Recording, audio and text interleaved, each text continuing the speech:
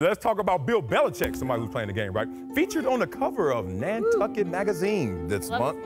Belichick is very fond of Nantucket and says it has been a, quote, constant in his life. So, Mina, do these photos make you like Belichick more or less? I'd like to hear the video. That one where he's smiling, you feel like if it had video, it would just be like, on to Nantucket.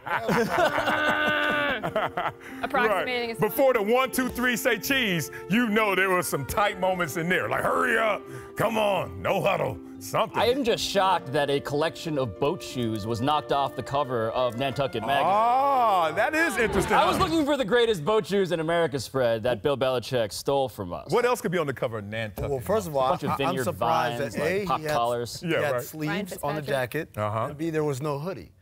Oh, like he was sleeveless, with a hoodie, but still a suit. Yeah. But cut it off. But cut off sleeves. Was that not the fakest smile ever, though? I mean, forced. It was gritty. I've gone to Celtics games, and Bill Belichick sits with his girlfriend right on courtside, and on the Jumbotron, when it's the kiss cam, they kiss. Oh, yeah? Oh, there it is. No. Okay, I love that. Relatively warmer, Bill Belichick. Sound on that, though. Yeah. Is willing to open up in the company of his romantic partner, which is outkick his coverage. Oh, did he? I mean, it's kind of like Emperor Palpatine kissing somebody, but outside of that. Oh, yeah, that's Bringing it back. That ball landed out the stadium. He outkicked everything. You kidding me? But it's such a prize moment. Nantucket Monthly, please tuck the collar in for Bill Belichick. He takes 5 photos a year. Come on, get that right.